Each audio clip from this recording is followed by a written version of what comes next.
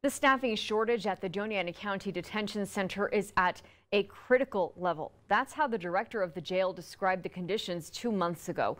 And ABC 7's Kate Beery asked the president of the Officers Union if anything has changed since then. She has this story you'll see only on ABC 7.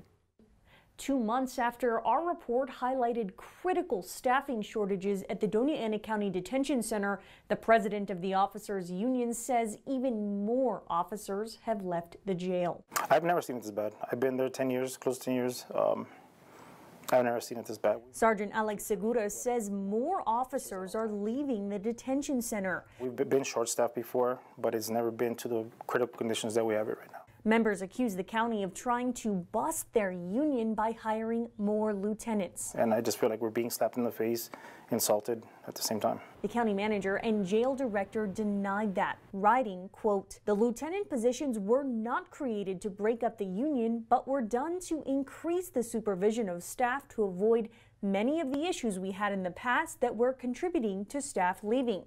They say that has resulted in fewer employee complaints. Sergeant Segura said staffing levels of officers are at 45%. Very concerning, not just for our safety, but the safety of detainees as well. County management said that number is not accurate, writing, quote, "The current shortage of detention center officers is related to the number of qualified applicants for the open positions. This is a situation being experienced nationally throughout the industry and not specific to Dona County." How many more officers can you afford to lose?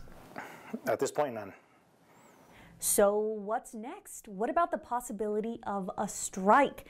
The president of the union could not comment on that. Reporting from Las Cruces with our New Mexico Mobile Newsroom, Kate Beery, ABC 7. Dona County officials said they are short more than 1 in 3 officers.